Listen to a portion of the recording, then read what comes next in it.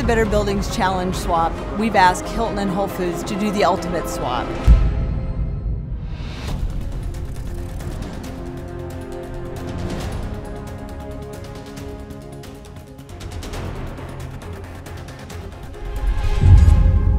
It's a little intimidating being in such a large facility.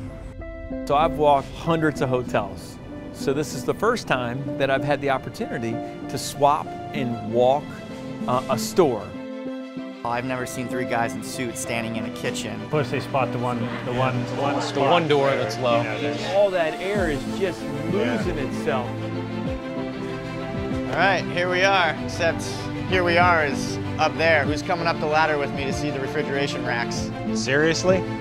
We did see a lot of plug loads and AV equipment being left on where we figured it could be shut down. It's a large building. They looked a little lost. They found their way, and hopefully they found a few things for us. So, this week we've been talking a lot about energy efficiency. To hear the kind of pep rally around sustainability was really exciting for, I think, our team to be there and experience. It's awesome that we were able to connect and we were able to share those best practices. We're really happy to be a part of this, really happy to work with the good folks at Hilton. The swap exceeded my expectations. No matter how great you are at energy efficiency, there's still something you can learn.